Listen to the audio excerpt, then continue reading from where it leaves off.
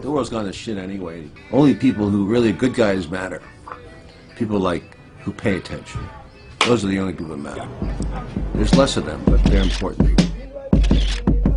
You know, the idea started out that we do an EP together. Right now we're really thinking of making it become a feature-length album. We're doing the album because we're just doing that?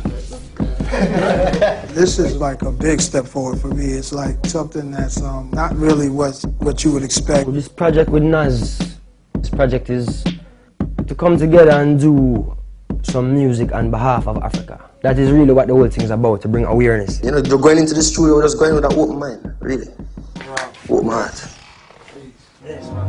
I want to present myself as an African.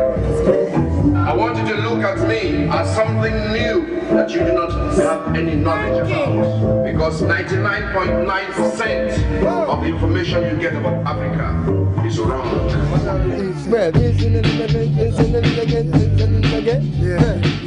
You know, uplifting people, especially people who don't really have choice, like you're born with a chance. Yo, here we are. We here. We talk about Africa, but don't get it twisted. I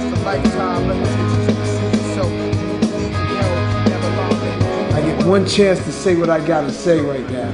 So I want to make sure it's done with everything I had to say. The hunger and all of that shit is way too much. They have to wake up. It's not a matter of us saying, hey, who are we to tell you to wake up? You have to wake up. The battlefronts of Sudanic soldiers, the task put before us. So hear me out. Africa must wake up. The sleeping sons of Jacob. But what tomorrow may bring, may our better day come. Yesterday we working, so you tell me young ones, who are we today? Globe right now is ready for change. You know what I mean? And this is the soundtrack for all of that. You know, like when you listen to that, it's not reggae. It's not rap. It's some different shit.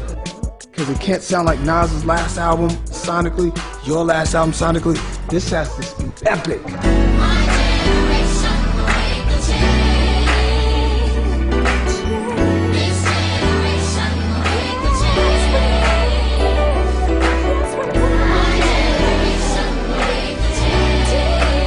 We want to make sure that whether you like Africa or not, you're going to be bumping this in your vehicle. You understand?